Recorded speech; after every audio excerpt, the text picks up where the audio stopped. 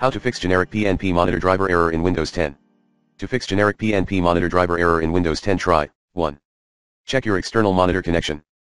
2. Update the generic PnP monitor driver using the recommended Avast driver updater in this video guide. 3. Remove existing generic PnP monitor driver and launch scan for hardware changes in Device Manager. 4. Update current display adapters using the recommended Avast driver updater in this video guide. 5.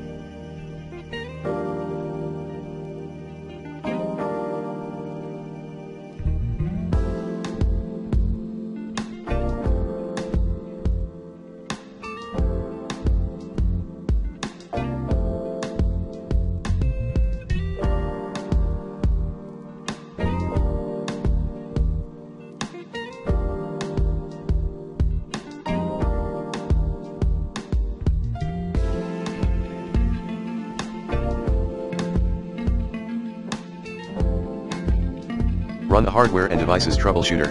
Run msdt.exe. ID device diagnostic command in command prompt as admin.